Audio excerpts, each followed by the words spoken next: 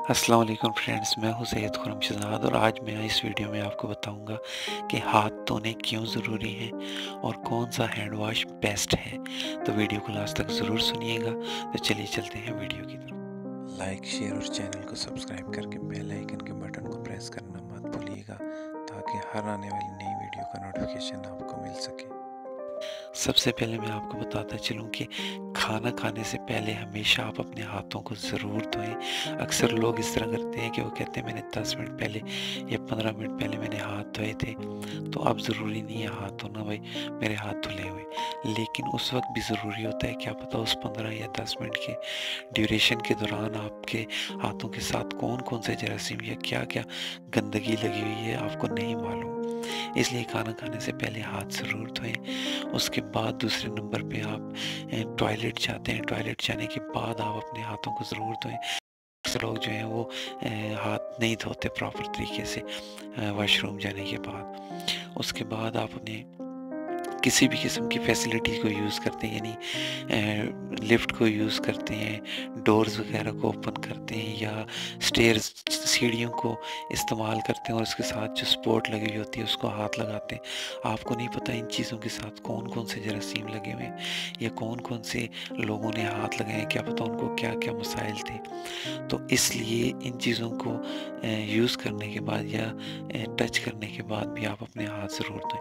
उसके बाद एनिमल्स को हाथ लगाने के बाद या उनको छूने के बाद या उनके साथ खेलने के बाद अक्सर लोग हाथ नहीं धोते, उन्हीं हाथों के साथ कुछ ना कुछ खाने लग जाते हैं। तो उसके बाद भी हाथ धोएं। क्या पता उन एनिमल्स के साथ जितने मर्जी साफ हो एनिमल्स, लेकिन उनके साथ क्या पता कौन कौन सी जर्म्स लगे हुए, कौन कौन सी बीमारी हैं उनके साथ। तो उसके बाद भी आप अपने हाथों को ज़रूर धोएं। उसके बाद अक्सर लोग जो हैं वो बाहर खेलने के लिए जाते हैं, तो उसके बाद आते हैं तो कुछ ना कुछ उठा के खाने लग जाते हैं। खेलने के बाद भी आप अपने हाथों को अच्छे तरीके से धोएं। उसके बाद अक्सर ऐसे विजिबल जो हैं जर्म्स होते हैं जो आपको नज़र नहीं आ रहे होते या आपके हाथों से स्मेल आ रही होती है, तो आप अपने हाथों को नहीं धोते। तो उसके बाद भी आप अपने हाथों को ज़रूर धोया करें।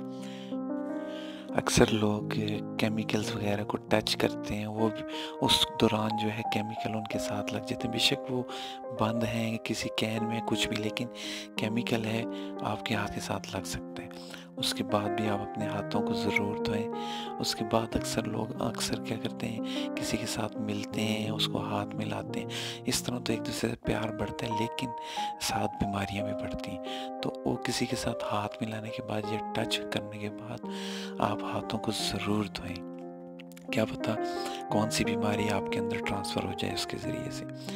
फिर आपको मैं अब बताता चलूँ कि कौन सा हैंड वॉश बेस्ट है। डिटॉल हैंड वॉश बेस्ट है, उसका इस्तेमाल करें और ये आपको मौसमियाती तब्दीलियों से भी महफूज रखता है, यानी कि सीजनल थ्रेड्स होती हैं मुख्तलिफ़ किस्म की, तो वो उनसे भी आपको महफूज रखता है। आपकी स्किन को ड्राई होने से बचाता है। अक्सर सोप जो है वो आपकी स्किन को ड्राई कर देते हैं, तो ये आपकी स्किन को ड्राई होने से यानी हाथों को ड्राई होने से भी बचाता है। उसके बाद आप हैंड वॉश जो है ये आपको मुख्तलिफ़ किस्म की बीमारियों से महफूज रखता है, जर्म से महफूज रखता है, जरासीमों के ख़िलाफ़ मज़ामत पैदा करता है। और इसके अलावा आप अक्सर अपनी आँखों को टच करते हैं, अपनी नोज़ को टच करते हैं, अपने मुंह को टच करते हैं। अगर आपने हैंड वॉश के साथ अगर अपने हाथों को वॉश किया हुआ है तो वो काफ़ी देर तक आपको प्रोटेक्ट करता है। तो इसलिए फिर आप हाथों के साथ आपकी आँखों के अंदर भी मुख्तलिफ़ किस्म की बीमारियाँ ट्रांसफ़र होती हैं, आपके मुंह के अंदर, आपके नाक के अंदर के ज़रिए से भी मुख्तलिफ़ किस्म की जो बीमारियाँ वो ट्रांसफ़र होने का खदशा होता है। इसलिए आप हैंड का इस्तेमाल ज़रूर करें और बेस्ट हैंड वॉश जो है वो डिटॉल हैंड वॉश है, उसका इस्तेमाल करें। इंशाल्लाह ये आपको प्रोटेक्ट भी करेगा और आपको फ़ायदा भी देगा और मुख्तलिफ़ किस्म की बीमारियों से महफूज भी रखेगा। तो ये थी आज की वीडियो। अगर वीडियो पसंद आई है तो इसे लाइक